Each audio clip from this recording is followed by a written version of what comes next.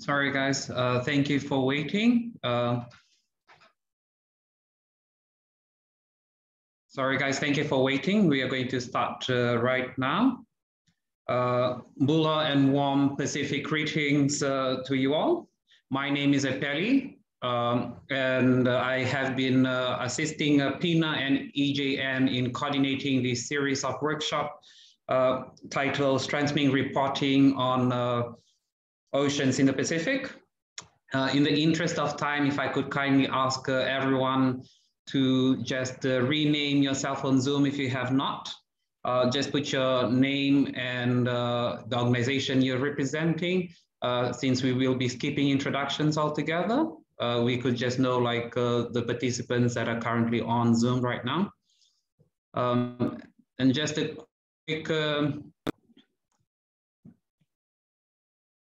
quick brief of what happened in our first session.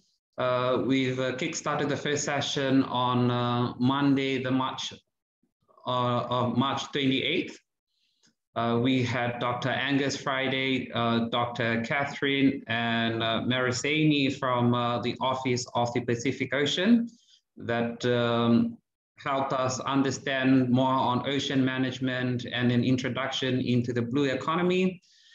We also had Stanley Simpson, who came to share more about challenges the Pacific Island journalists face in ocean reporting. One thing that really stood out for me when Stanley presented was about the interest, that there's a need for more interest in ocean reporting, especially reporting on grassroots women in oceans grassroots women in oceans. If you would like to know more, or if you missed out the sessions from Monday, I did send out a link just before the Zoom started. I sent out a link. We've uploaded the session onto the EJN YouTube. So you could rewatch the sessions, Monday session from there. With regards to today's session, I will hand it over to Imelda from Internews, and she will brief us into it. Naka. Vinaka, Epeli, can you hear me?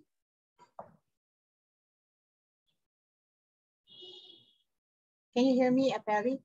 Yeah, can hear you loud and clear.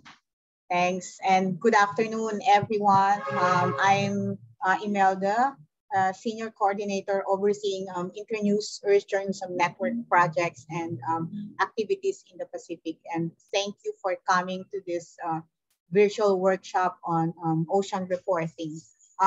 Through this workshop, we hope to build the capacity of local journalists and media outlets to raise public awareness of need for ocean protection and sustainable marine management, as well as cultivate a sustainable network of Pacific journalists knowledgeable about the challenges and solutions to protect and conserve the ocean.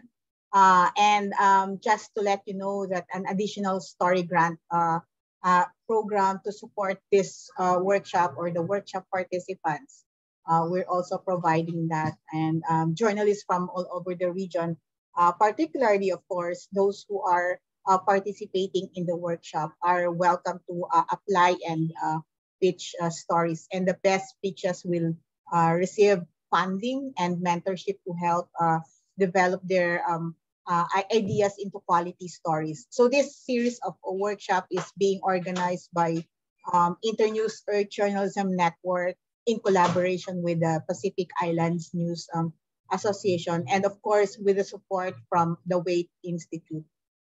Again, welcome, and over to you, Epeli. Thank you, Imelda.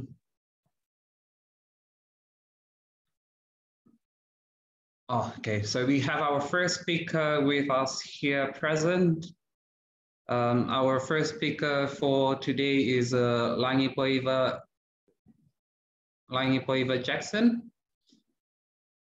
Langipoiva Cherelle Jackson is an independent Samoan journalist who has worked in the Pacific media for more than 10 years.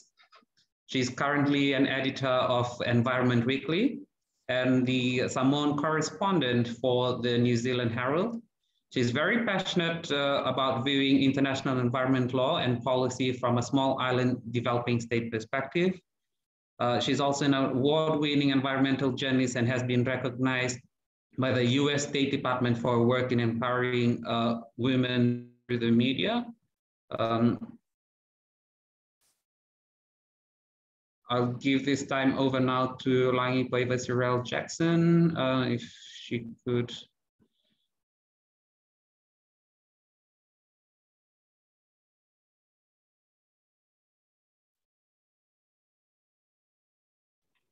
Hi, Epeli. Thank you.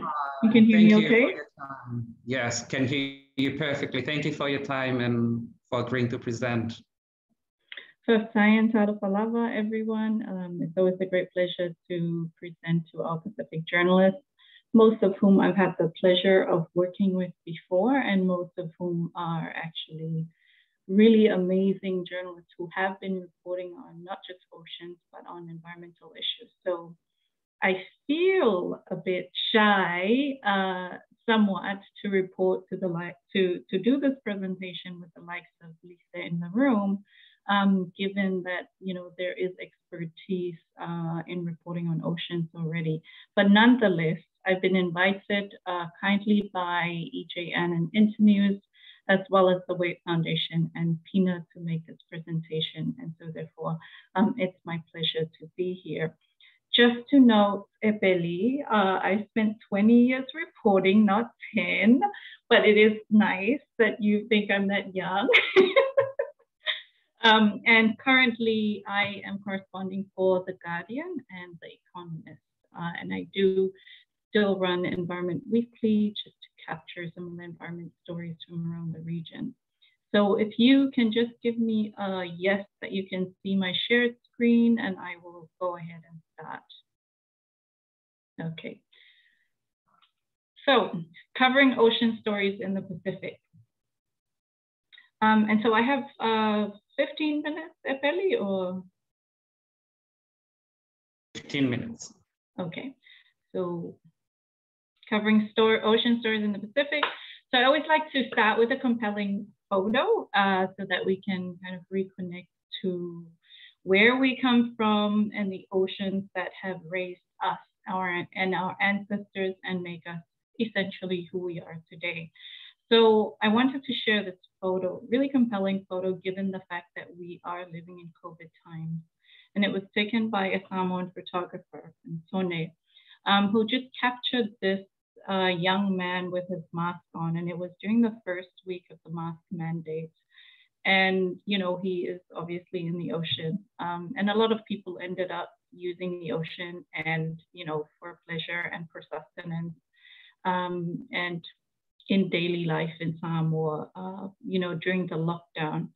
So I wanted to use this as an example of a very compelling way to tell the ocean story, because essentially, irrespective of what we go through as Pacific Islanders, the ocean is always there for us. So my first question is to our participants is, what is the Pacific Ocean story? And how do you define that for yourself as a Pacific Islander, as your own nationality, as a Fijian, as a Cook Islander, as Nivanuatu? What is the Pacific Ocean story for you? Because this varies depending on where we come from and depending on the values that we place on ocean resources and on the coastal areas. And it also depends if you live uphill or by the coast. And then the other question you have to ask in telling an ocean story is, who tells that story best? Because often we go to politicians, we go to scientists, yet there may be other sources that could tell that story better than those usual sources that we go to. And then there is the question of, when should you tell that story? Is the ocean story a story that we tell every day that can be told any day? Or is it a story that we only reserve for when we've got no other news to speak of? Or when there is an oceans workshop or, a big conference that everyone's attending from the government? That's always an important question to keep in mind when you are, planning your coverage throughout the year or throughout the month or even in that week. And then what visuals best represent that story? I'll come to it later, but often I've seen amazing coverage of a scientific, say, ocean-related story. Yet the photo that accompanies it doesn't really complement the story itself. So just some initial highlights of coverage that I've seen so far recently, not recently, but on the website. We have here Fiji Times on the left, and then on top is Samoa Observer, and just below is Solomon Star. What's interesting about, I just want to do some commentary on this. What's interesting about the coverage by Fiji Times here is that initially I thought that headline was G named Oceans Champion. So the headline was not really clear, but I felt like that was a good story. And that sort of, with this story, I feel like it's a missed opportunity that Fiji Times could have utilized the photo of the AG by the ocean. I know for a fact there's quite a lot of photos of him, especially around the time of Oceans Conference. And also some photos of him on one of the canoes. So, just marrying the headline to the photo, to the story itself. So that's an opportunity I felt could have been strengthened in this particular coverage. On the Samoa Observer one, I do really like the chosen photos for each of the stories. And of course, using the Forum Fisheries DG is always a good idea because she has a very compelling visual, so to speak. That middle photo that they used from one of the cliffs out on the south side of the island, it's always good to use those type of landscape photos to match with the headlines. But that one is about Australia, so perhaps they could have put in their photo from Australia as well. Potentially, could have been an option. And then we have the coverage below from Solomon Star. I noticed that most of the ocean stories that they featured were actually stories from other countries or a press release, but nevertheless, it's still ocean stories, which still adds value. Did you want me to look at the questions, or is that something we'll come to later? Okay. We will have the question and answer sessions right towards the end. Okay, great. I wanted to leave a lot of time for that so we can have discussion, and also like to hear some ideas from the rest of the participants.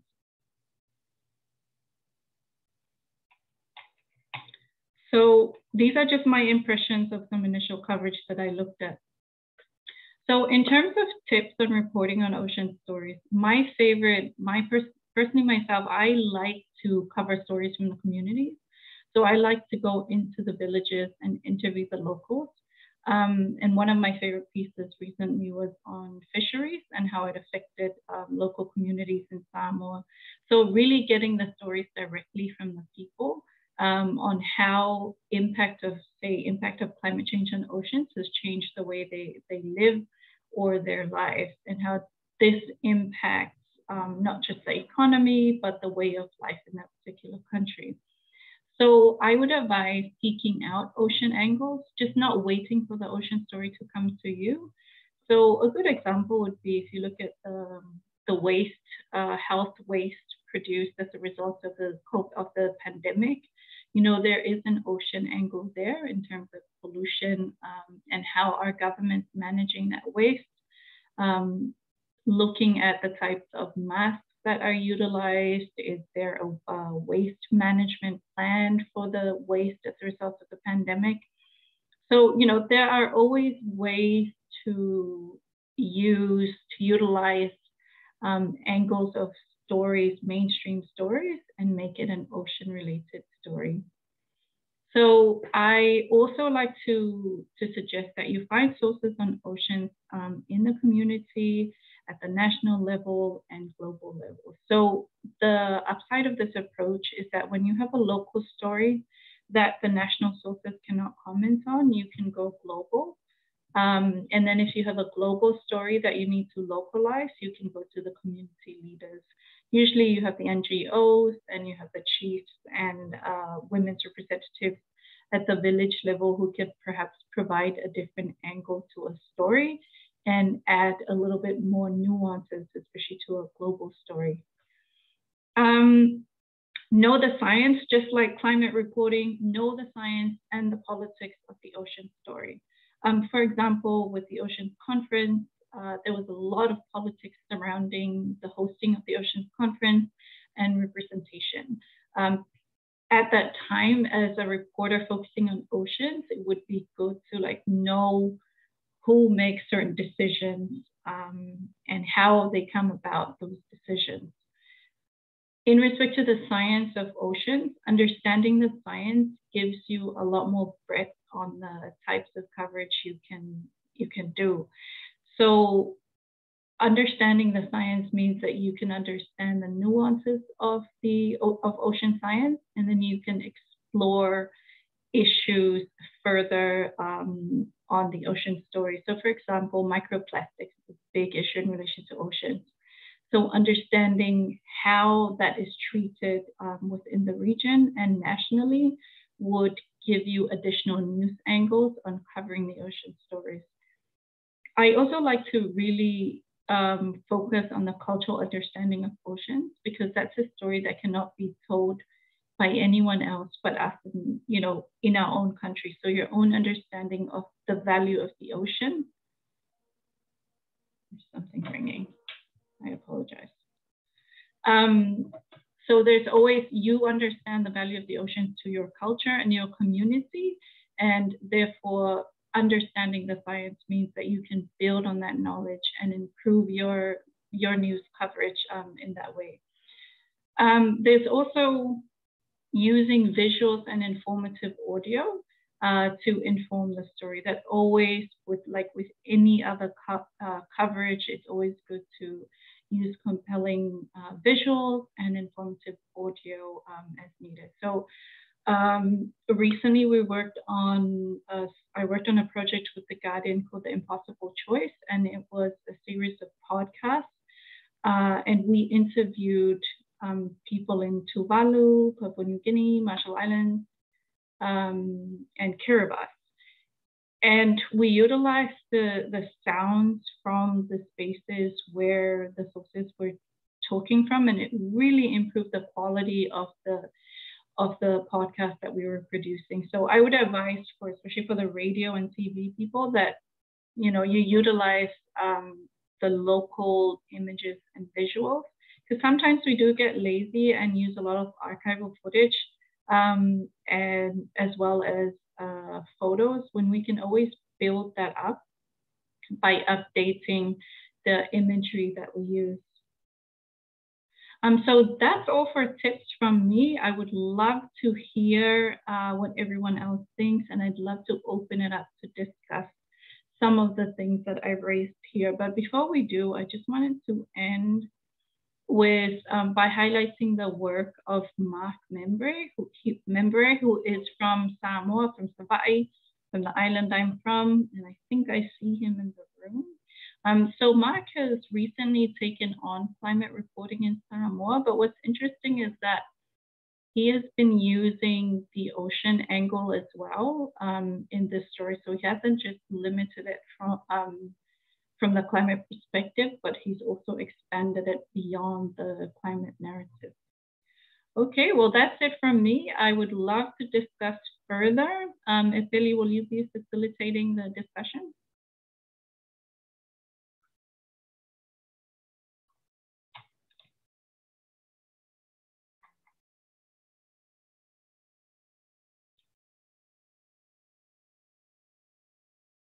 We're not.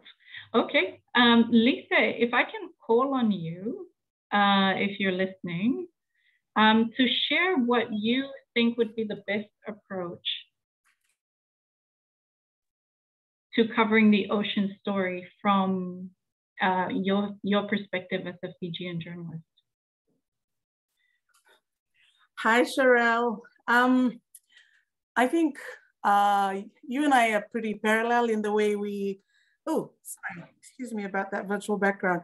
I think you and I are pretty parallel in the way that we decide how to approach things. But I think for the most part, I rest on the fact that I'm from a coastal community and I grew up in the islands. And so I always try to think about what's relevant for the people who still live that life, you know, what's relevant for those who are dependent 50% or 80% of the time on the oceans. And so I really liked your pointers at the start about choosing pictures that are powerful and relevant, being intentional about the kind of headlines that you use. And you're absolutely right about the story about the AG, and that they could have used a different picture, but then they went with a picture that told of a different story. And so it might turn people away from what is possibly a really good story about good work that he's doing. But as I listened to that, I also drew on my newsroom experience a little bit and realized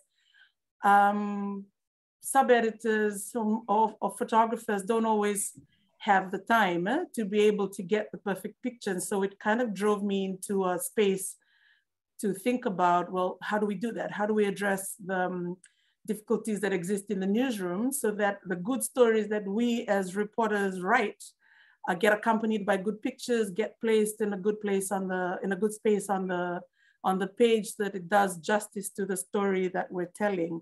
But to answer your question, Cherelle, I always think about what's relevant to the people that this story is meant to serve. What's important for them, what cuts at the heart of what is critical in their daily lives is usually how I decide to go when I cover an ocean story. Thank you, Lisa. And I didn't mean to put you on the spot there, but I appreciate how you are. I know you're doing resilient stuff and you're now intersecting on the two. Totally agree with you. There are dynamics within the newsroom that prevent the effective coverage of climate, oceans, and resilience and other issues. But, you know, and I also know that as editors, editors have the final say. So you can be as passionate a journalist as you want to be, but if the editor doesn't prioritize that, then, you know, you've just wasted your time. So that's another dynamic that's beyond the capacity of the journalist. Yeah, we'll move to Priscilla. Along the same line, so what kind of time frame are you looking at when reporting, especially if we're going to do like, you know, go deeper into the ocean reporting stories, like really in-depth stories. So what's a realistic time frame? Thank you, Priscilla. Of course, it's dependent on your workplace, on what outlet you are writing for. So for myself, if I'm working on a feature that takes a bit longer and the sources are not immediately available, I will have it in the back burner. And because I work for dailies mainly, it takes me about maybe a week or two, depending on the availability of the experts or those I need to speak to.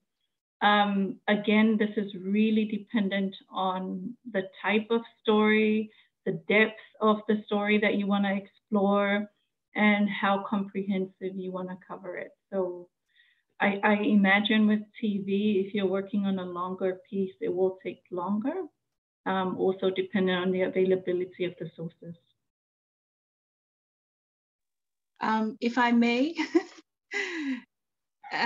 also regarding the photos, those are really beautiful photos. So what kind of tips or technique would you advise us? Like what kind of time of day or what kind of day to go out and do those shots, because those really look amazing, and that's what reporting is all about. The pictures really tell the story. So yeah, that's my question. Thank you, Priscilla. Well, there is a golden hour, right? But I'm not a professional photographer, and that golden hour is, occurs at sunset or sunrise, so to speak. The photo that I've used there is from a professional photojournalist in Samoa, so he has a lot of experience and he has great equipment. So just so we're all aware that it does take special circumstances and resources to get that type of imagery, and not all newsrooms have that. And sometimes we have to depend on our phone cameras. So also, just be realistic about it. I also advise that there's a lot of NGOs who take beautiful imagery, and having contacts with those NGOs who work in your community, they can perhaps assist you in sourcing high, really good photos for ocean-related stories. And you can also, there's a recommendation here for photo stock. Keep a stock, build. So from Lita, keep a stock, build your stock of images. Agreed. So over time, you can. So that photo that I shared, I actually saw it on Instagram, and I knew the photojournalist, so I reached out to him for his approval, and he shared it with me. So also just be aware of who takes good photos, and perhaps assign them, collaborate with them, so you can have that element to your story.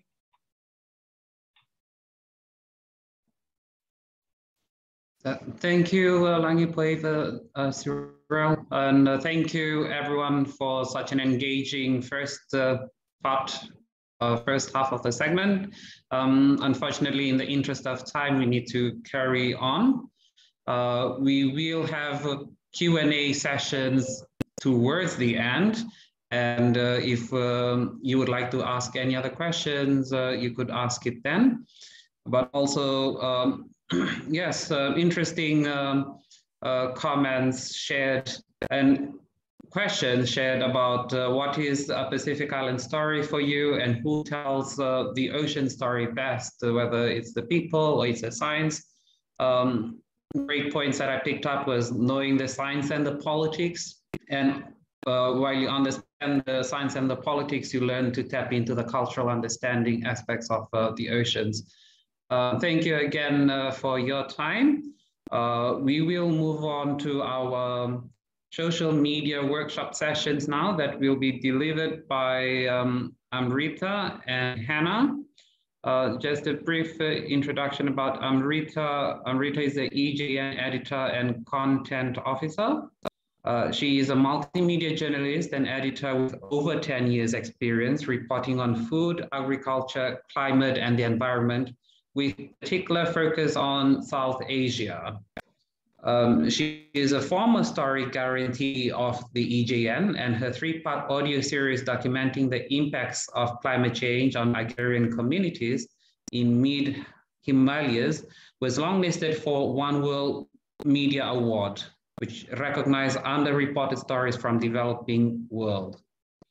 So Amrita was also previously part of the editorial teams at Nature in Focus, a platform for wildlife and conservation stories in India, BBC Good Food, Mint newspaper, to name a few. And she's currently based in New York.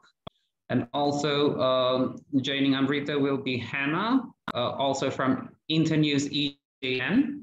Hannah is the program associate for EJN. She works to build EJN's outreach efforts globally through social media and other digital strategies. She's currently based in Orlando, Florida. Mula, and welcome Hannah and Amrita. Thank you, Epeli.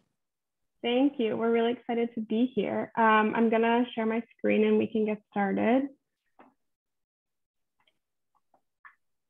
So, like mentioned, we are going to be talking about social media. There's a lot to say about social media, and I'm sure many of you also have a lot to say and a lot of good tips and tricks for each other. So we're just hoping to dive into it, and a lot of this may not be new to you. Some of it may be new to you. We're really hoping to give you some new ideas and strategies and things to get excited about digitally in the future. So like said, I'm Hannah, I'm EJN's program associate, and I run our social media along with Amrita. And yeah, we're really excited to get started.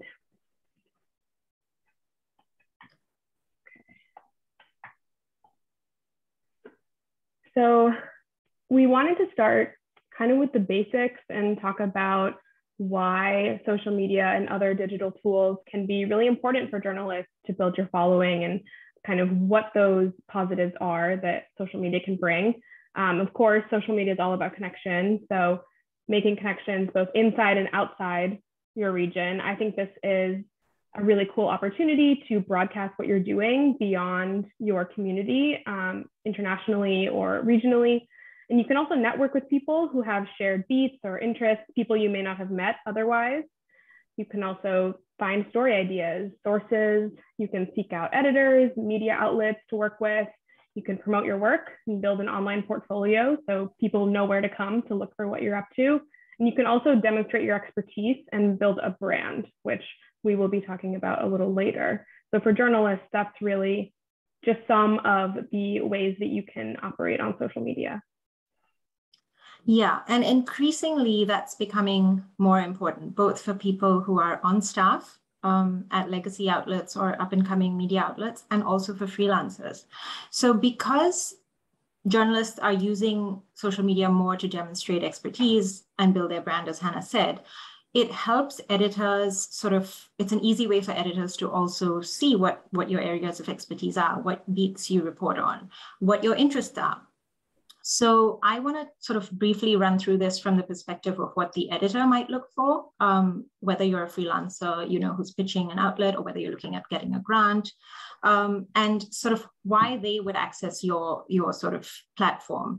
And so, as Hannah mentioned, you're sharing your work, so they get more access to your past work, and also they're seeing who you follow, who your network is, what kind of reach you have, what kind of stories are you sharing that aren't yours? So what are your interests, your passions? All of this, I think, just as journalists like to know more about an outlet, and an editor will also like to know more about the journalist. So it goes two ways. And I think often as journalists, we overlook that bit. And the other thing is that it's sort of more and more a sort of marker of how proactive you are. If you've reached out to an editor through social media, if you've done your homework, a little bit about the outlet, you ask questions. All of these, I think, are big positive signs. And so we're really curious about you and what you use social media for and how you use it, whether it's for personal reasons or for work or a little bit of both or something else. So we wanted to try this interactive question tool called Mentimeter. At the top of the screen, it says the instructions. You just go to menti.com, menti.com, and then there is an 8-digit number code that you put in, and then you'll be able to send us your responses for what you use social media for. And this will just help us inform our presentation and understand a little bit more about where you all are coming from and how you use social media. So we'll take a few minutes. We're going to do a few of these Mentimeters throughout the presentation. So the first one might take a little getting used to if it's a new platform for you. And if for whatever reason it's not working for you, you can put something in the chat too. That's totally fine. I see connecting with people around the world is showing up on the screen, which yes, I also really enjoy using social media for that. And yeah, following experts, memes, me too.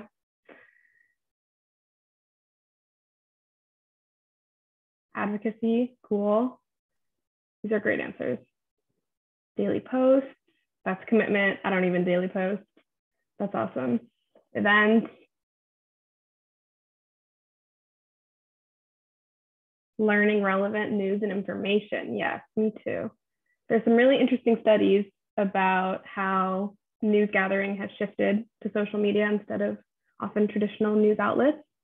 Sharing, keeping track of trends, data, the work, connecting with sources, reaching a larger audience? So I think, yeah, those are the ones we're going to focus on in the time that we have, connecting with sources, reaching larger audience, and even how to potentially keep track of trends. Oops, sorry. So yeah.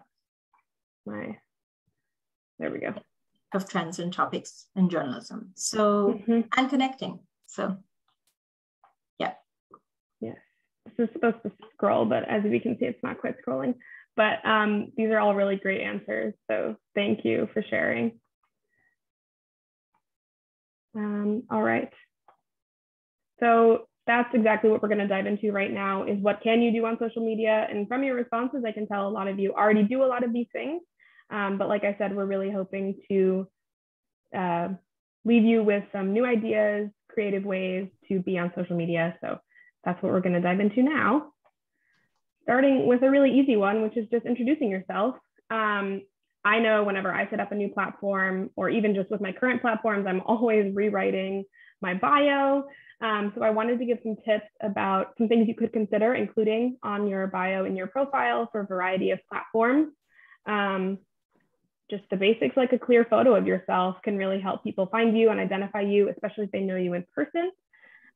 Also the region or country and city where you're based, so people know the geographic area you report on.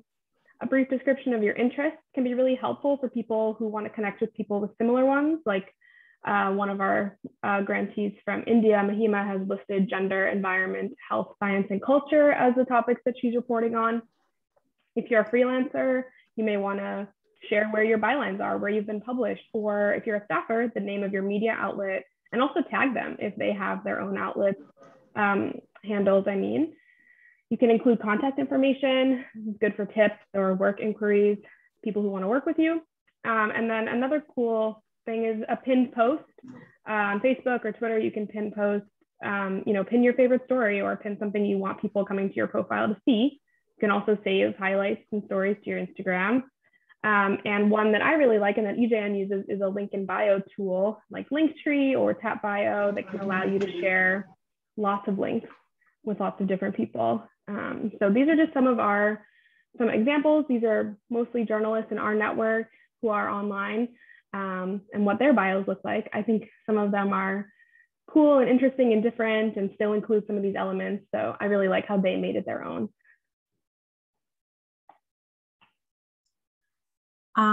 Okay, and so the next thing, once I think that you're happy with how your bio is, hopefully you've sort of taken a second look and seen whether it's sort of, whether there's tweaking needed.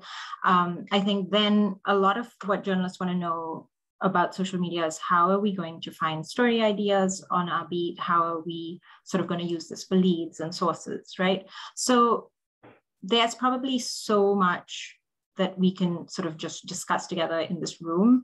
But a few that I think we wanted to highlight today are Twitter lists, which are sometimes overlooked. So you can go to your suggested lists on Twitter, or you can sort of search for a topic and follow lists where there are either scientists or sort of influencers, for lack of a better word, or people who are sort of experts on a beat. Here I've given two examples. Where you sort of get both sort of news and new research plus access to experts all in one packaged way, because then those people on that list, sort of their tweets or whatever appear on your newsfeed. So lists are really important, but often overlooked. And then I think something that we do more frequently is sort of just reach out to our network, ask questions, ask for people to help you amplify, retweet. So here are a few examples, questions. I'm doing some research on a story. Does anyone have specific examples? So I think probably we can say that we're more familiar with this aspect. Another good thing to do is to consider what hashtags you're following, and this is across platforms, because although I think like for virality, the issue of hashtags is sort of up in the air, but I still think they're valuable in terms of accessing information and sort of filtering what you want to know. I think also news sites, as some of you mentioned, you all are following current events to get story ideas. I think at this point, a lot of this is something that we're all doing. but we could potentially be more proactive in how we're doing it and use sort of all of these powerful tools at our disposal. And the other thing you can do with a lot of those strategies Amrita just mentioned, and a couple more, is find sources. I find it really helpful to use a hashtag like journal request, which is pretty active on Twitter. I use it in terms of, journalists can tweet and I can tweet into it and use the hashtag, but I also sometimes just browse journal requests and then I add a keyword of whatever I'm looking for, journal request ocean, journal request health. And I'll find other people looking for sources or scientists offering their expertise. And I can also kind of figure out, okay, who else is covering this? Are there journalists I could talk to or, chat about this beat? So this hashtag on Twitter is a really good way to both find community on your beat and also find sources. And you can also use just plain keyword searches without the hashtag. Twitter has a really powerful search engine, and I find it really helpful if I want to find a tweet that uses the words ocean and health in the tweet. I can use Twitter to do that, and I can find experts that are talking about it, maybe that are sharing new research, or journalists that are sharing stories they've written that I can read to keep up to date on the topic. And then outside of Twitter, I also pay a lot of attention to groups, Facebook groups, especially reporting on issues that affect local communities. Sometimes there might be a Facebook group where those community members are all participating in a discussion of some sort, or a WhatsApp group where everyone is talking about it. And so engaging with them and being present in those spaces can be a really good way to find sources. And again, here are some examples. Someone's looking for a marine biologist, someone is looking for someone at the intersection of climate change and gender. So, and there is a really good article from IJNet about how to use this hashtag and gives way more examples. So I've linked that at the bottom here, and everyone will have access to this presentation after the workshop. So you'll be able to check that out. Yeah, so we know that editors or grant-giving organizations often sort of share calls, opportunities, they say they're open for pitches. Often that's happening more online, and so it's, I think, a good time in our little session here to talk about, once you reach out to an editor, how do you sort of streamline that interaction and make your pitch as powerful as it can be. So I think we all have sort of various viewpoints depending on the kind of outlet we work for, kind of region we're in. But I think what we're trying to do here is really look at best sort of practices according to us as EJN, who see a lot of pitches coming in from every region around the world and coming in from very early career journalists to very experienced journalists. So a couple of things that I think apply across the board would be, what does your pitch have to do? You have to sell your editor on the story, right? So which means you have to go and build it out to beyond just a subject or what we call a topic. So like, you can't just say, I want to talk about mangrove degradation or climate change, right? It's too broad. So what is the character? What's at stake? What's the conflict? How is it a narrative arc? Can you lay out what the beginning, middle, and end of the story might be? That's a story idea with a strong angle. But that's not the only thing that we have to do, right? We also have to think about how we're selling the editor on ourselves. So why are you the best person? That's often overlooked. It's not because you care or you're passionate. I think you need to be much more specific about it, which is, how does your pre-reporting show that you've done the right research here?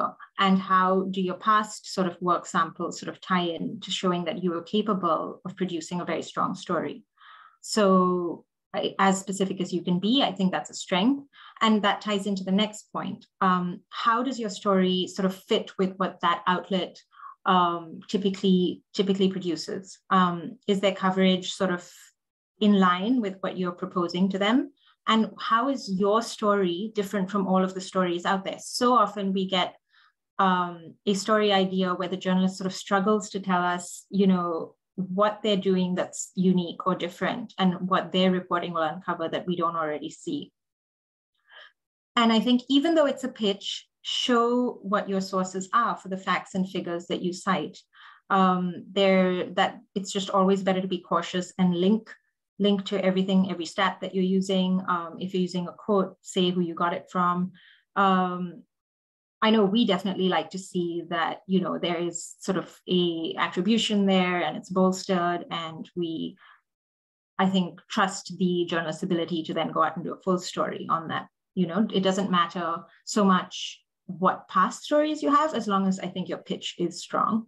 And then here again, this is subjective. So I will say some editors do like a longer pitch. Some don't want even more than 2 sentences, but a sweet spot is typically about 3 to 4 paragraphs. You'll be detailed enough, but you won't be sort of sharing your full story at that level. And then again, one thing that we notice a lot is we see the journalists sort of talk about themselves and about the editor or the outlet, but what about the audience, right? So what kind of demographic, what kind of audience are you writing for? And can you show in your pitch why they should care and why they should care about the story now?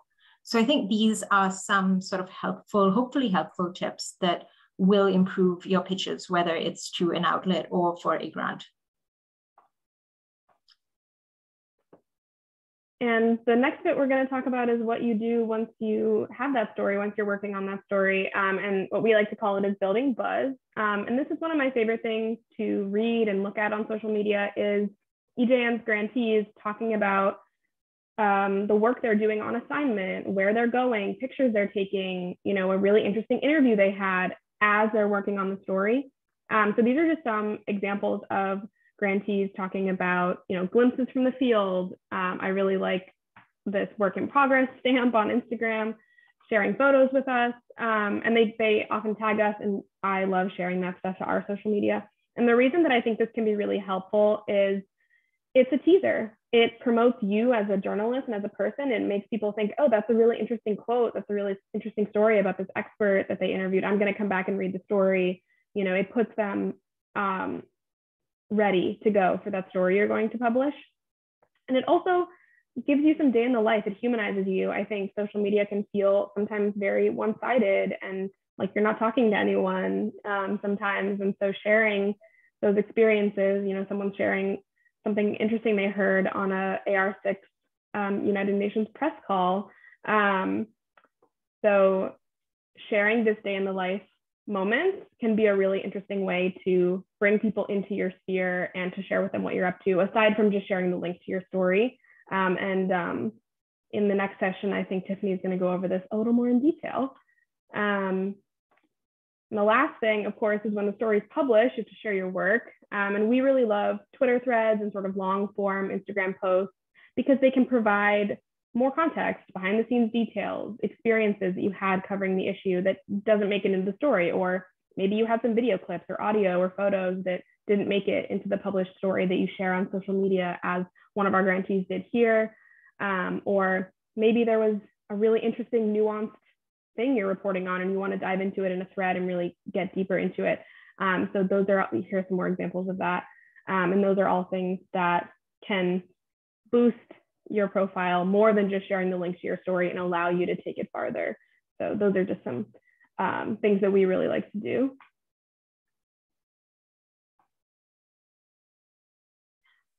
So before we move into this sort of last section of the workshop, our session, I think the takeaway here is that we need to sort of, as journalists, use these platforms to communicate about our stories, our work, our sort of interest areas, our expertise, and not sort of wait for the outlet to just do that promotion for you, to share your story, or, you know, whether it's a newspaper or whatever it is on whatever platform.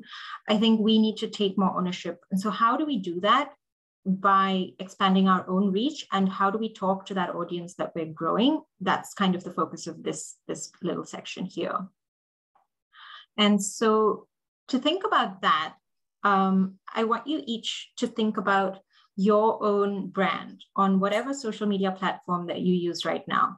Are you consistent in the way that you share? You know, whether it's to a network that you know or to a wider audience.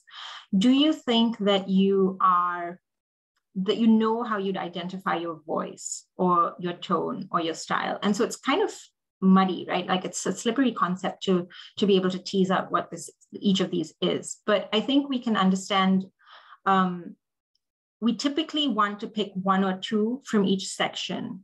And this is just basically based on communication experts, guidelines, organizations use this, and also individuals. So I'm going to give an example based on the kind of tone and voice and style that I think I might use. And then Hannah's going to move on and talk about what EJN as an organization uses. Okay, so I would say my voice, cooperative, observant. I'm hopeful that it's one of those. I'm aiming for those. Very sort of friendly, thoughtful.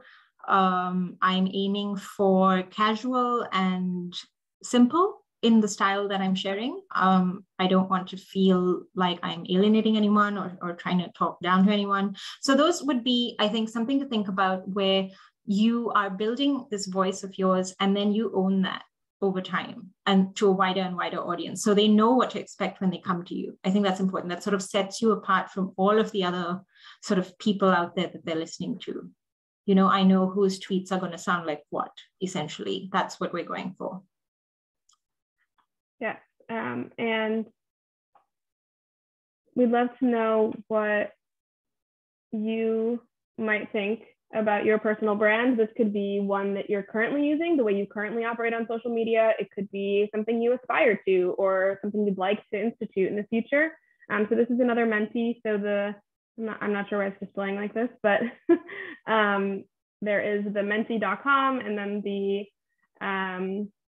number code again. So I hope it's working. Let me know if something's funny. Feel free to also put it in the chat if you're having any trouble accessing Menti. And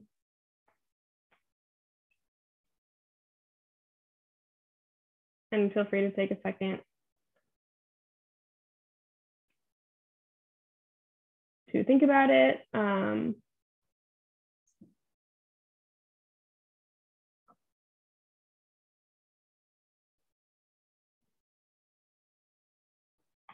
just gonna check that it's working.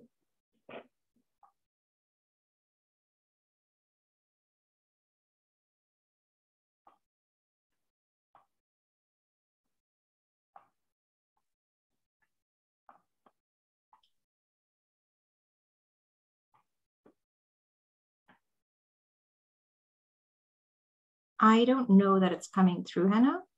Yeah. Has anybody sort of tried and it's not shown up on the screen?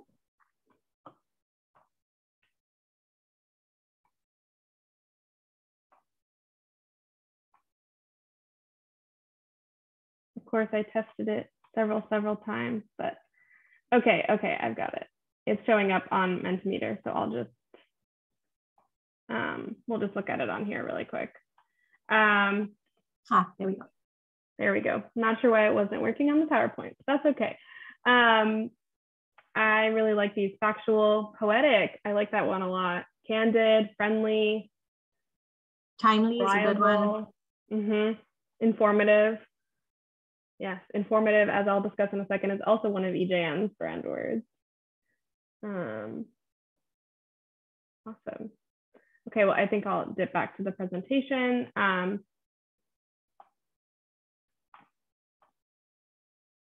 Oh, of course, now it's working. Now it shows up. All right. Cool. Oh, I saw some more. Ooh, down to earth, inclusive, organic. These are great words. That's nice. Motivating, relatable, relevant. That's a good one. I really like organic. I hadn't thought of that one as an adjective in that way, and I think that's really nice.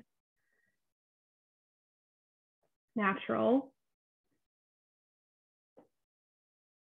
Cool. All right, in the interest of time, I'm gonna move on, but this was really fun. I love the word bubble effect. So as Amrita mentioned, I'm gonna quickly talk about EJN's brand and also how that manifests. So what actually it means to embody those words. So our adjectives are approachable, friendly, and informative. And I do several things to make that happen. I use a lot of emojis, first of all. I'm a big fan of the thread emoji and the down pointing emoji, as you can see in this example. I also ask a lot of rhetorical questions because I want to bring people along in the discussion that I'm having or the topic that I'm exploring. And I also speak to the audience directly. So I write in second person and I say you a lot. And when I say you, I'm speaking to journalists since that's our audience.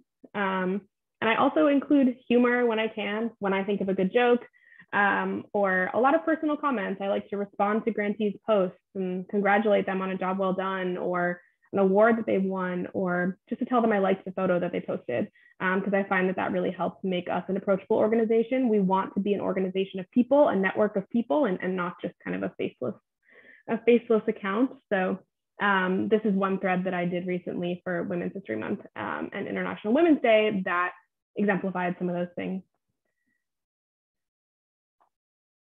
And just to dive really quickly into some audience building tips, there's a lot more than we can cover here. And these are just some ideas to kind of give you some new ideas. But a big thing is consistency, both with brand and also with how often you're posting. Be active, be around, retweet, repost, be present in Facebook groups. And also lean into reciprocity. And what I mean by that is post other people's work and see if they'll post yours, post colleagues' work, especially that you admire, share stories you loved but you didn't write. It turns you into a resource. It makes you a source for information aside from just your own stories. And then another thing is curating who you follow. What I mean by this is making sure you're following people that make your feed be a meaningful place. So find the accounts of people you admire, and then like on Twitter and Instagram, follower lists are public. Go through who they're following and just follow them. You know, follow people back when they follow you. And don't only follow institutions. Institutions tend to follow the people that work there. So check who works there. You want to follow a United Nations account? Okay, dig through their followers and find their comms officer who could maybe help you out in the future. A couple other ideas. Some journalists I know like to create a Facebook business page or professional account on Instagram, kind of separate from their personal account. I think it's a personal choice, what people are comfortable with, but I think it's a cool idea to kind of build your brand separate from any personal social media use you want. And also build relationships. Social media should be a two-way street, and have conversations, compliment people on their work, reach out, communicate, and make that a conversation online so that you can build that network organically. And there is so much more that we cannot cover today. We've already talked for way too long.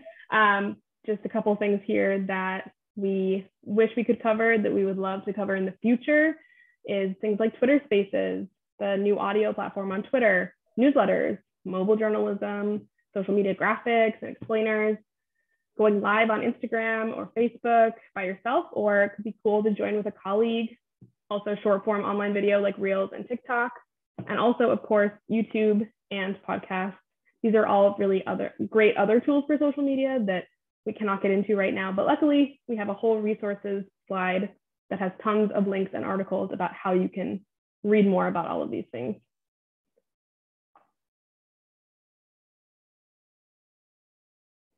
So this is our last Menti.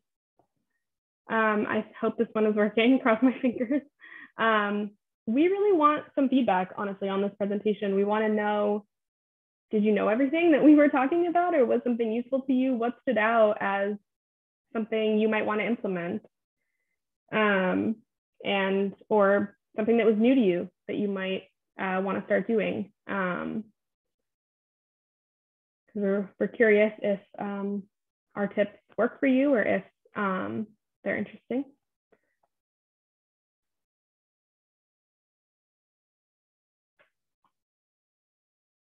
Finding interesting people to follow on Twitter. Yes, I spend a good chunk of my time doing this on the EJN account, and I always find it fun to find new people and learn about new things.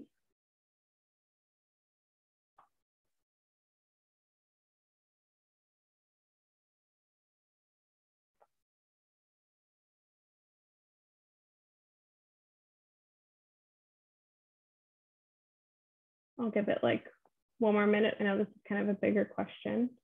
Feel free to put it in the chat too if you like.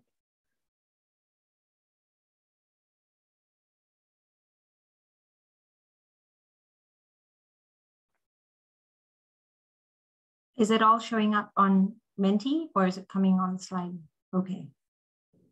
There's one on the slide, and then I see Terrence put in the chat the introduction part. Yeah. So yeah, I'm glad that was helpful. In the interest of time, I'm going to keep going, but thank you all. Oh, it updated. Oh, good. We're all here.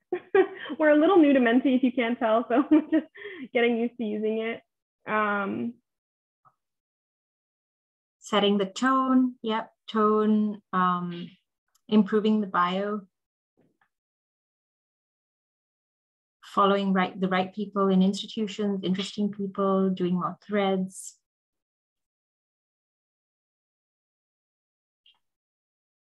Cool. Yeah, I think I see one of those is a question, and we will get to questions after the next presentation. Mm-hmm. So yeah, how much of your practices, business page. Great, Hannah. I think we have a minute left. Yes. So the rest of the presentation is just a bunch of resources that you'll have access to with the presentation. So we have free tools you can use for social media, ideas of accounts. These are international accounts that you can dig around their follower list to find people interested in things you're interested in.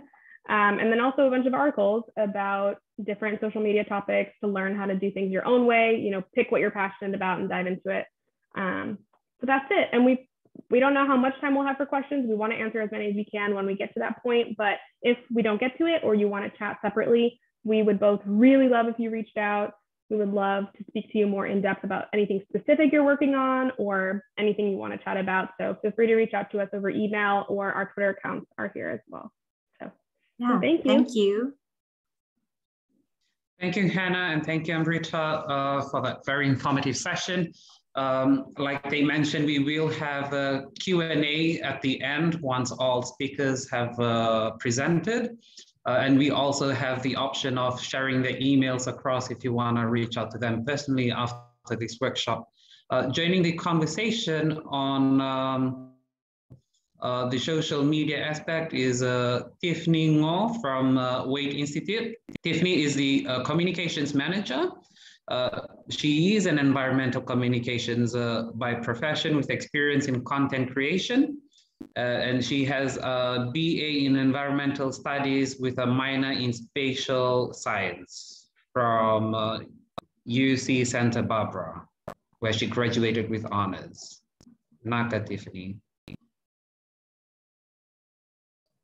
Hi, everyone. Thanks, Amrita and Hannah, for that great first presentation. So my name is Tiffany Ngo, and I'm a communications manager at the Waitt Institute. So my presentation today will focus on how journalists can use NGOs as a resource on social media and for stories. And then also I'm going to dig a little bit deeper into ways that journalists can use social media in order to bring more attention to their stories as well. So can everyone, just making sure everyone can see my screen, just shout if you can't. Okay. So I want to start off first with a question. What are some of your favorite ocean accounts to follow on social media? So feel free to type it in the chat or raise your hand. I don't know if I can see if you raise your hand, but if you have any ideas, feel free to just put it in the chat, and I'll give everyone just 30 seconds to a minute.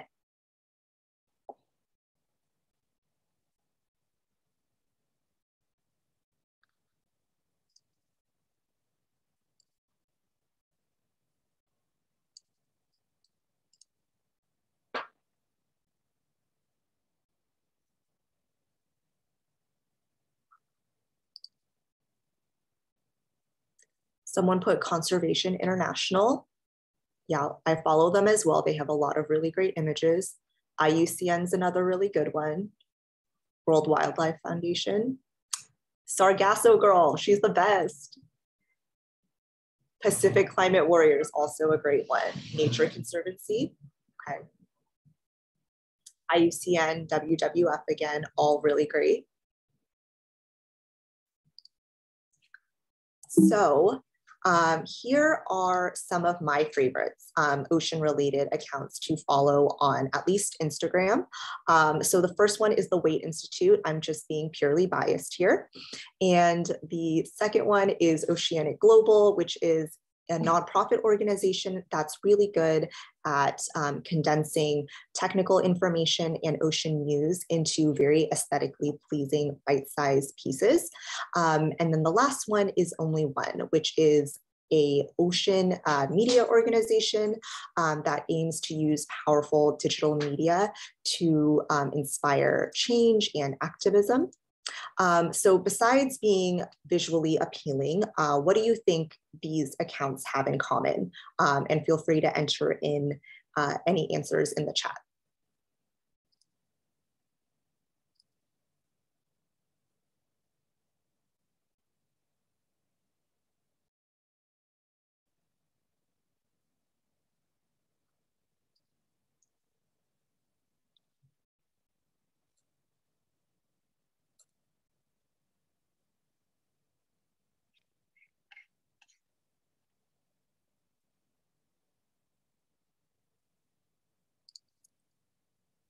Okay, so what do these accounts have in common? We have one response, ocean. Yes, that is correct. But besides that, all of these accounts, they are always looking for content. So as a social media manager, probably one of the most time-consuming parts of this role is simply trying to find content and finding interesting ocean stories that we want to share on our social media channels. So this is where journalists can come in. So I think with NGOs and journalists, they can serve as a really important resource to each other, and each has specific wants and that the other one can meet. So for example, NGOs want coverage and reporting related to their work. So one of the big challenges that NGOs face, and I know that the Waitt Institute communications team definitely faces, is that we do a lot of great work and we work with so many incredible people around the world, but we just simply do not have the time, resources, or capacity to tell all of these stories in a way that would do them justice. So that way, journalists who are always looking for story ideas, they can come in and help to cover those stories. In addition, NGOs are always looking for interesting stories and content to share on their social media channels. Journalists are the one who are producing, reporting on topics that would be relevant to the NGO's work and interests. So journalists can create these stories and send them along to NGOs to use for social media content. And then on the flip side, journalists want story ideas, which NGOs can provide. And journalists want sources for those stories. A lot of times NGOs are just a wealth of knowledge, even just at the Waitt Institute. We have plenty of subject matter experts on different ocean topics, such as marine protection, marine spatial planning, blue economy, sustainable fisheries. And if we don't have anyone in-house, we're connected to experts all around the globe that we would be happy to connect journalists with. And if journalists want a larger reach for their stories, a lot of these NGOs have really big followings on social media across all their channels. So they can serve as a channel to amplify the great work of journalists as well. So this is just how the Waitt Institute approaches social media.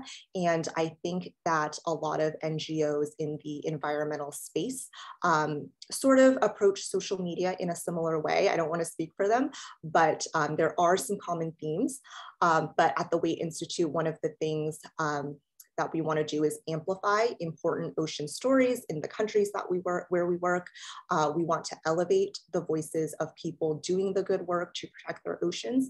And then we also want to share important ocean news, such as if there's an exciting new report about a scientific finding related to the ocean, we want to share that. Or if a country just created a new marine protected area, that's something we would want to share and that our audience would find interesting as well.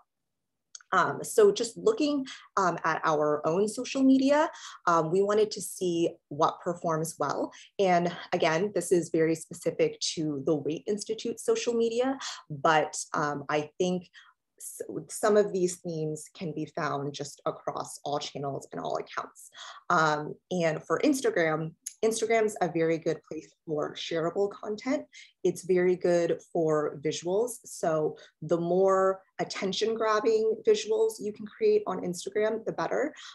Some of our top performing posts, one of the most shared posts from last year is this carousel we created explaining what a marine protected area is. And part of the reason why that did so well, I think just it really grabbed people's attention at first. We used this great underwater photo with big bold text to draw people in. Something else that we've noticed on Instagram is that people really like learning about other people.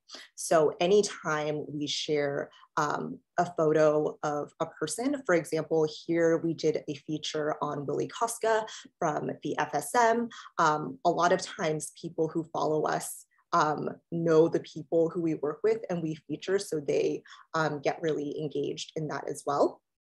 And then as for Twitter, some of our top tweets from last year were when we announced big ocean news. So for this one, we announced our partnership with Fiji, that got a lot of attention. And then here, the Tonga cabinet approved the Tonga Ocean Plan, and that's great news. So people really engaged with that as well. So how can journalists apply what we know about what does well on social media to their own stories? So here I have an example of a post from the organization Only One that I think really takes a lot of those things together. So Only One published a story on their website about managing a marine protected area.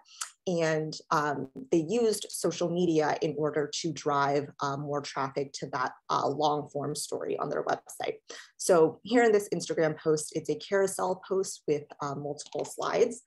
So I just pulled out a couple of them, but the first one, it has a really great photo to draw people in. Again, the photo is really pretty, and it has this title, A Tale of Hope, Loss, and Resilience, which really gets you wondering.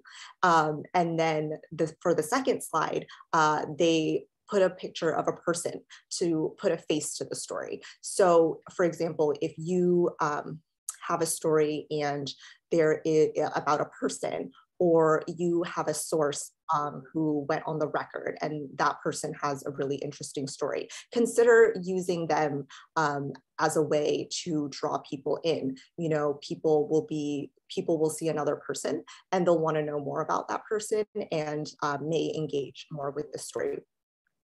And then here they have, again, big bold text with an interesting bit of information to really get people thinking. And then at the end, they end with a call to action, telling people to go read the full story at the link in their bio.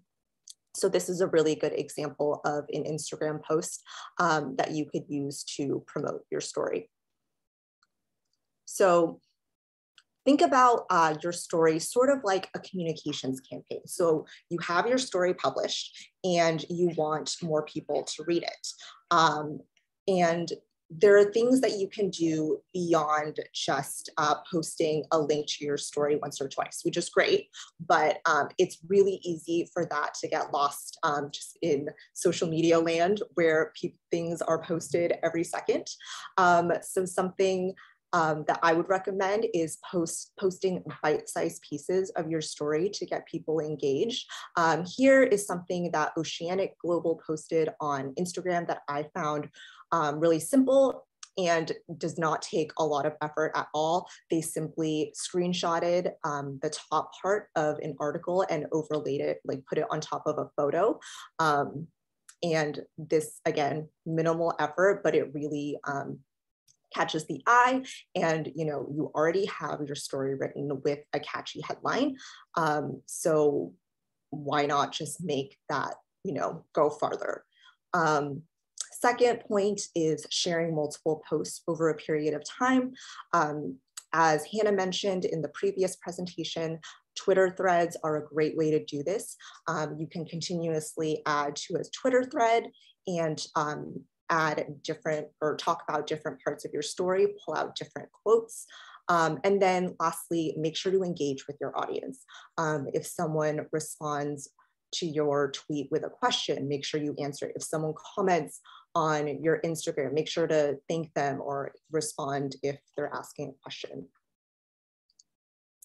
And other ways that you can advertise your story in a more creative way, just think what is visual. So something that we like to do and we see as really successful in the past examples that I just showed, really using graphics, and something that I think anyone can do, and again, I'm all about minimal effort, is just simply putting interesting text or quotes on top of a cool photo.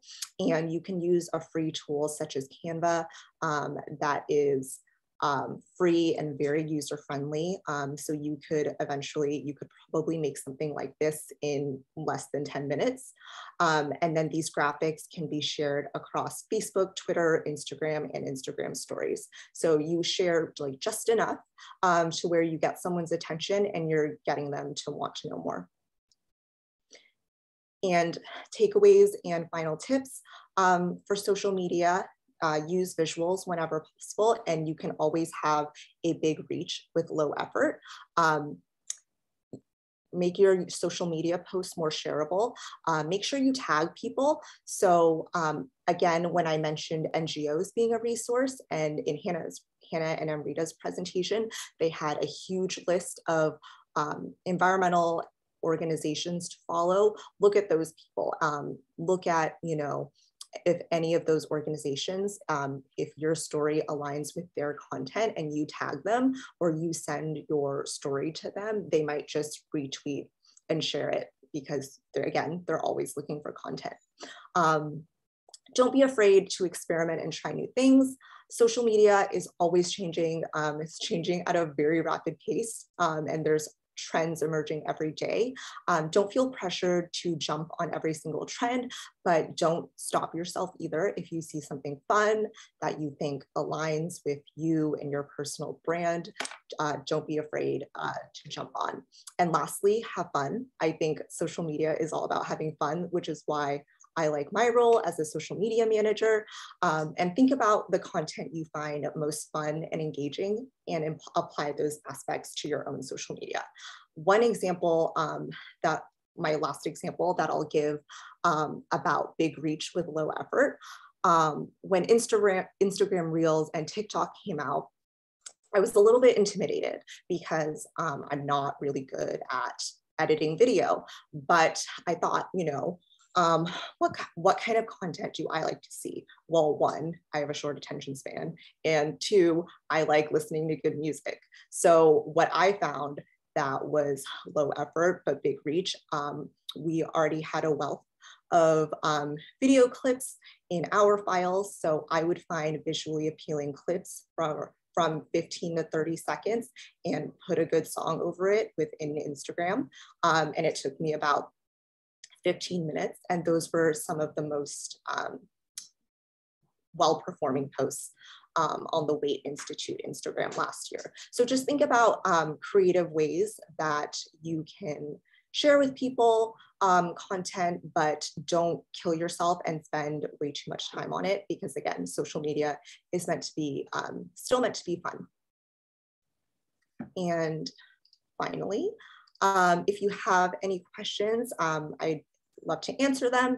If you have a story that you think fits into the Waitt Institute or you would like us to share it, feel free to send me an email, or you can also follow the Waitt Institute and message us on one of our social media platforms. We're on Facebook, Twitter, and Instagram. But if you have any questions about social media or ever just want to chat about any weird social media trends, feel free to drop me an email too. I always love talking about that. Naka, Tiffany. We will jump right quickly to a question that was posed in the chat. And if we could kindly ask either Amrita or Hannah to answer that question from Seneti Popua, if you've seen the question.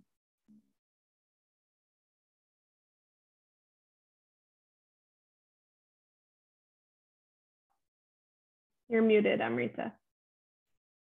Of course I am. At least I wasn't muted during the presentation. Small victories. Okay, so I think we'll both take them. Those were both great questions. I think the first one, if I recollect right, was Vox Pops when you reach out on social media and you have sort of anonymous accounts, right? Okay, so I think you still need to follow sort of journalistic standards in the sense you need name or name age, depending on your outlet's requirements.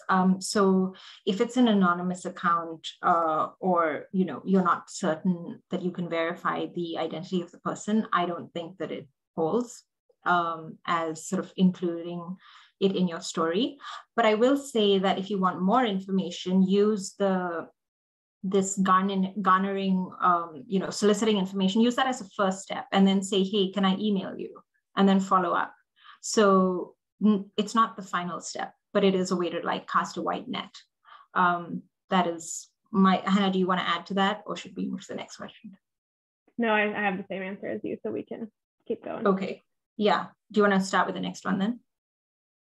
Yes, so there was also a question at the end from the same person, I believe, about coping with negative social media engagement, especially for beginner journalists. I really relate to this. I've had some really tough experiences online.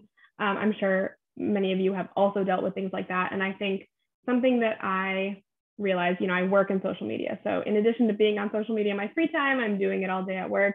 And I would just say social media is not everything. And again, my advice here is not a quick fix. Social media can be a really powerful negative and positive tool, but I have just learned that it is not everything, and that sometimes I just delete all the things off my phone and I go for a walk with a friend. And it cannot be my entire existence. I can't spend hours looking at comments and responding because all it will do is fuel the little monster inside me that says nasty things. And, so I think that's the advice that I was once given that I find really helpful, is that you can turn it off. You are not obligated to respond to trolls or people that are saying negative things about your work. And another thing is you should speak to your editors. You should make sure that they're backing you up, that they're supporting you. You should speak to friends or other people that can support you and help you vent and rant it out. But ultimately, turn it off and walk away, and walk away knowing that your job is harder than it is to type a little angry comment.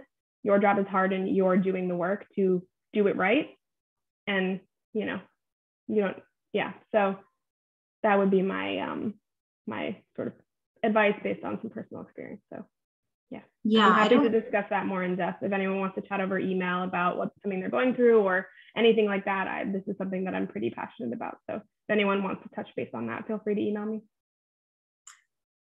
Hannah, I just want to add one thing, though I think you've mostly covered it, especially from the perspective of like an early career journalist. I will say that there is a negative comment can also be constructive. So I want to just touch on that area when that happens, when it's not a troll or someone being sort of abusive or, ranting and raving.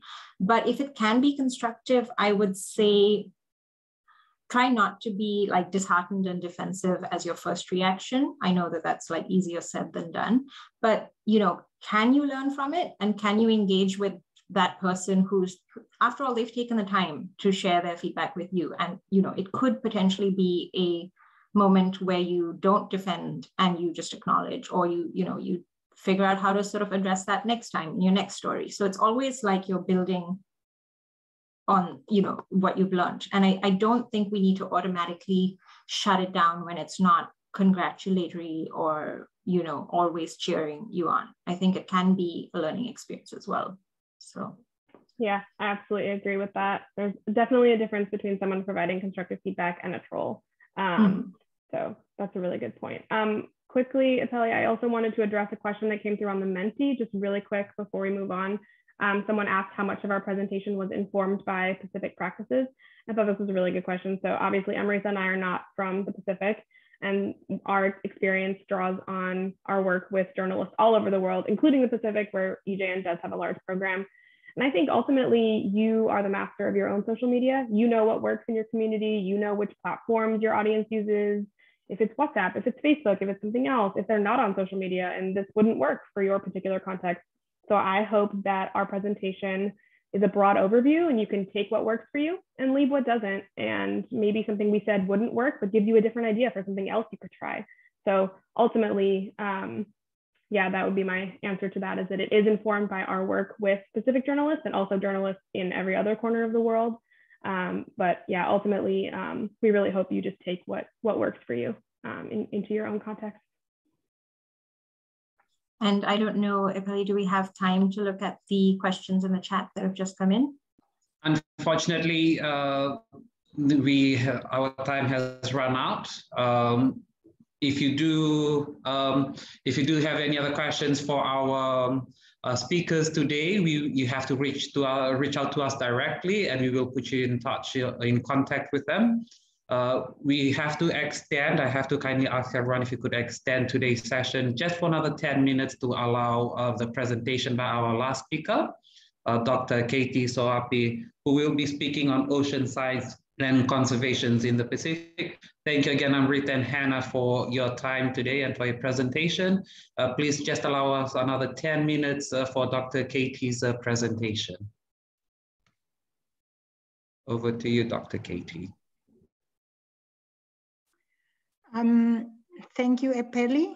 Are you sharing it? I sent it to you. Sorry, I am traveling and I am not at my desk and I am having some issues.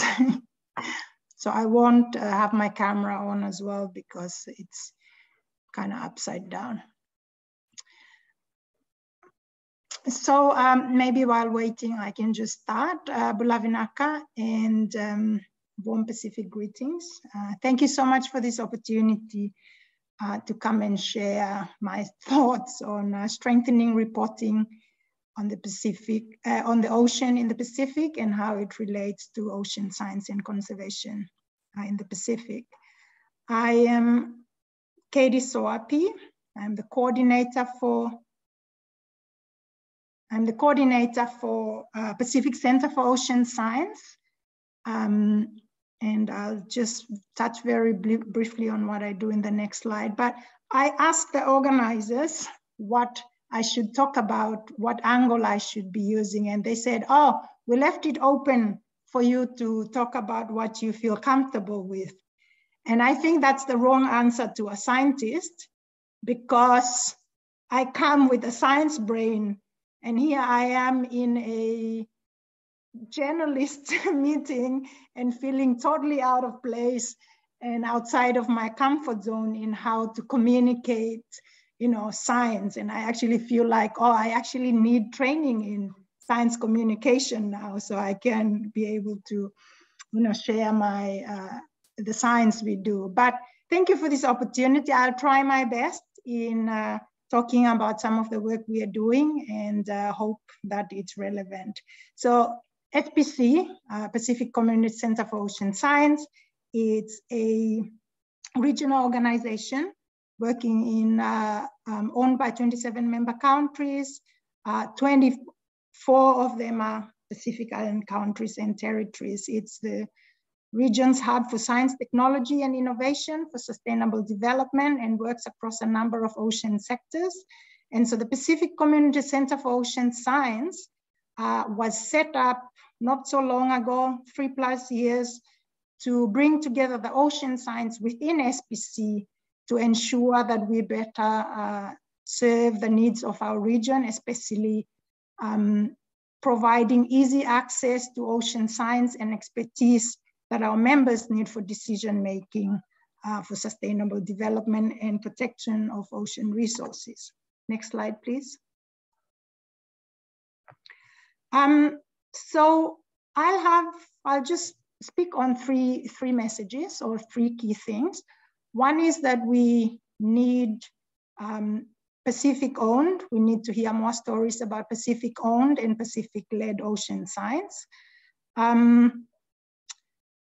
This will bring up more awareness about what's happening in the Pacific. These stories will bring more value and understanding to the science and the ocean work that is happening. And it also comes with capacity building as well, and genuine partnerships that can co-design and co-deliver the science we need in our region for decision making. And so that's kind of the first thing I wanted to touch on. The second thing I wanted to touch on is that science and traditional knowledge are complementary knowledge systems for us here in the Pacific. You will know, or many of the Pacific journalists would also know, that in our communities, people don't often use the science because they don't have access to the science, but they have the indigenous scientific knowledge that they use for decision making. And so these two knowledge systems, they need to come together, and that we need to take into account the contributions of both for ocean management and protection. And the third one is, how do we work together? When I was asked to come and talk, I was like, oh no, I am scared of journalists. Will I be able to talk about, the things I do in layman terms or in language that is appropriate, or will I just bore everybody to death? And just how do we bring science and media together? And that was meant to be a kind of discussion if there needs to be discussion. I don't really have the answer to that. And I'm hoping maybe somebody like Lisa would be here to, maybe talk a bit more about SPC's experience, but I'm not quite sure. Anyway, next slide.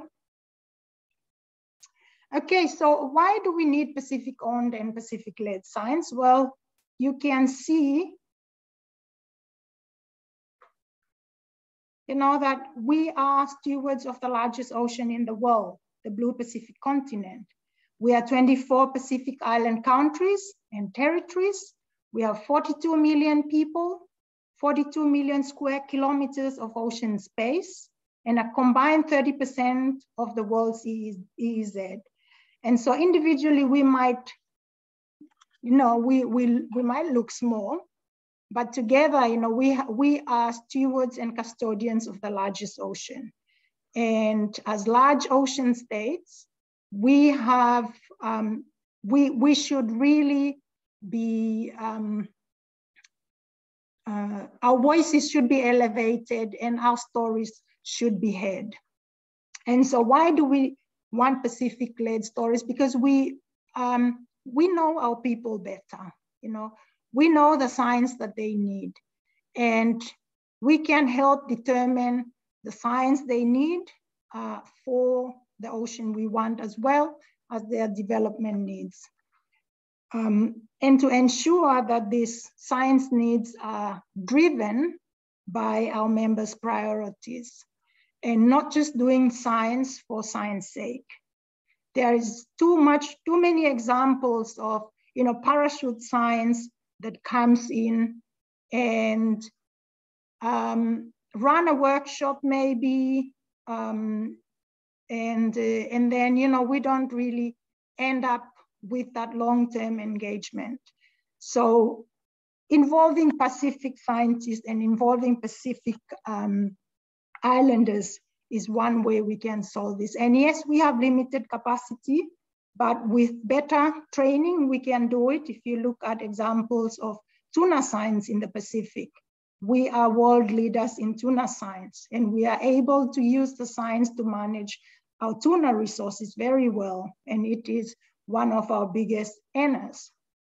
And so the training that we need should be through genuine partnerships, and not just, training that come in to tick a box, run a one-off workshop, give us some scientific equipment, which becomes more of a burden rather than being able to, really use it for the science we need. And so I'm just highlighting some of those challenges that Pacific scientists faced, and why it's important for us to provide that capacity they need to be able to do the science and lead on it as well. So that's kind of the first point I wanted to discuss about or talk about, ensuring that Pacific Voice is ahead, the needs, science needs are incorporated into our work and take center stage. Next slide, please.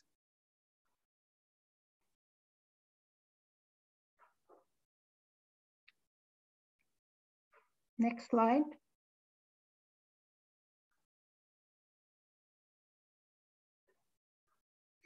And so the next point is the science and traditional knowledge being complementary. And I just wanted to bring in the Decade of Ocean Science in discussion, because there's some work that's starting in the Decade of Ocean Science program that we have. So the Decade of Ocean Science is this global framework to support efforts to reverse the cycle of decline in ocean health and create improved conditions for sustainable development. So as part of a decade call, the SPC submitted a program called the Pacific Solutions to Save Our Oceans. And this is a program that hopes to integrate ocean science, looking at policy, science, and culture as a way of balancing the use of ocean and its management and protection of resources. And this is a program that has been endorsed by the Decade. If you go to the next slide, please.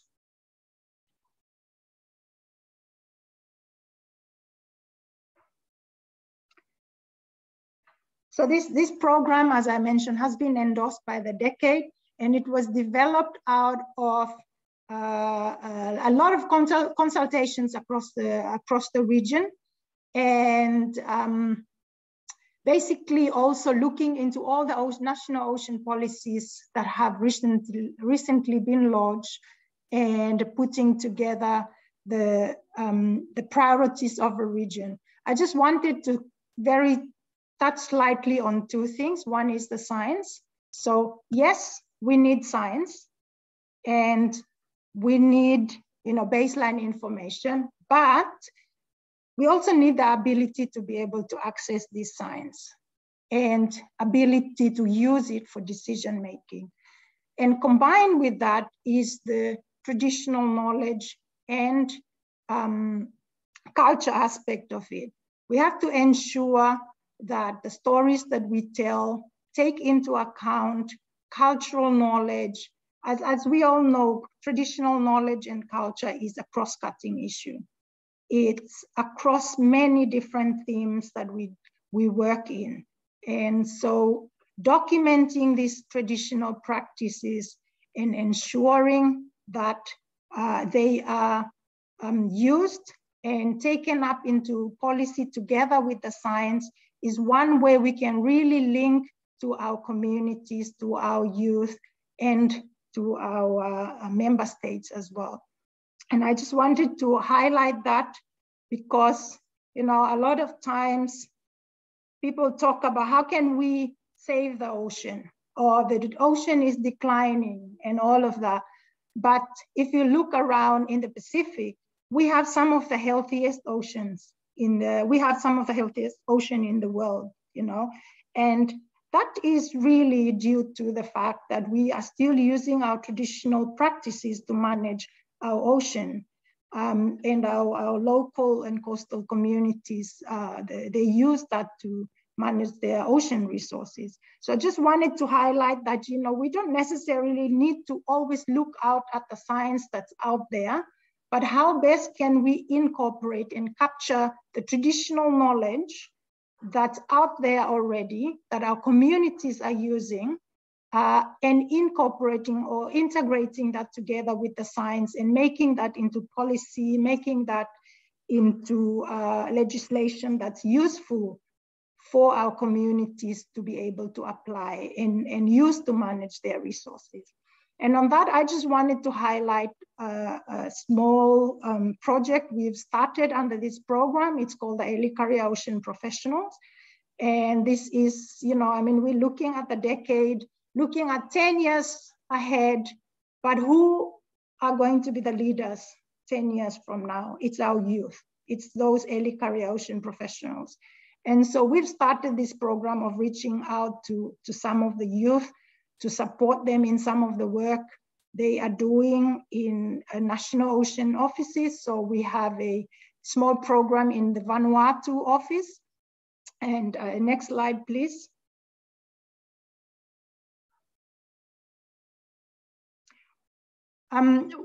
Where we've started this in Vanuatu, where we've got 5 youth that are worked in the Vanuatu Oceans Office.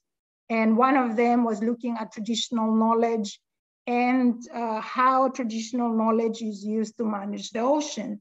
And I find this slide here is from one of the presentations that were given by one of our Epeli Ocean Professionals, highlighting that at the community level, it's nature that's helping them determine how they manage their ocean and ocean resources or coastal resources. And they're looking at the time of the season, the flowers that bloom, and relating that to also spawning in the ocean, and knowing when to go out and fish for certain say, for example, octopus or reef fish and all that. So I find this as a very interesting and quite very eye-opening. I mean, we all know as Pacific Islanders, these things are happening in the community, but documenting them and using them to complement the science is, I think, something that we still need to do. And these stories need to be elevated. I'm a scientist, so I'm going on and on about these things, but from a journalistic point of view, perhaps, these are the stories that need to be highlighted. These are the stories that we need to bring forth to our people, and not only about the science, which often sometimes is, as I've said, more parachute science that's not really relevant to us. And my final slide, please.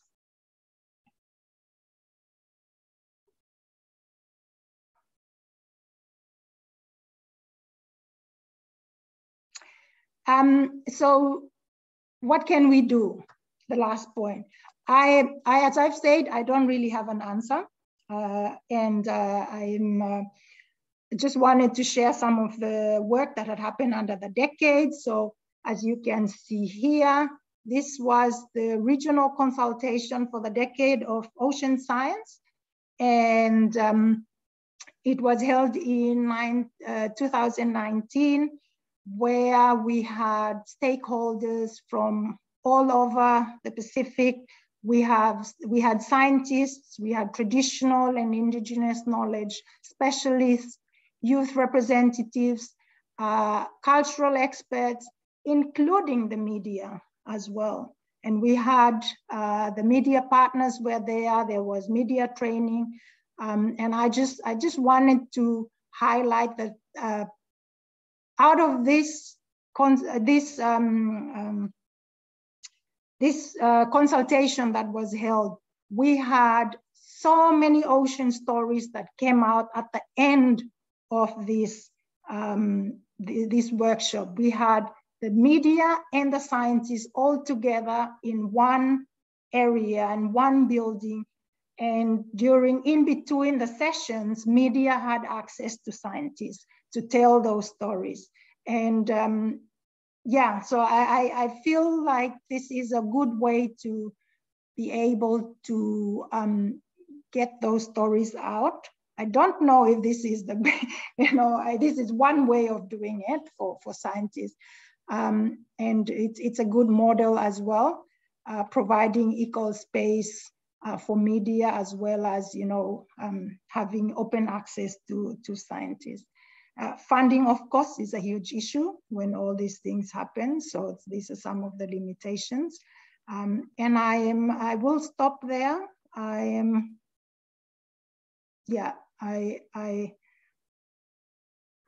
can take questions if anyone wants. Thank you.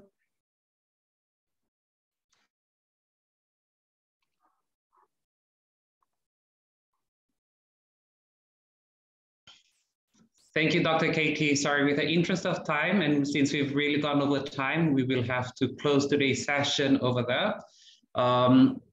We can, though, get you to contact Dr. Kati directly at kts@sbc.int if you have any questions for her regarding her presentation.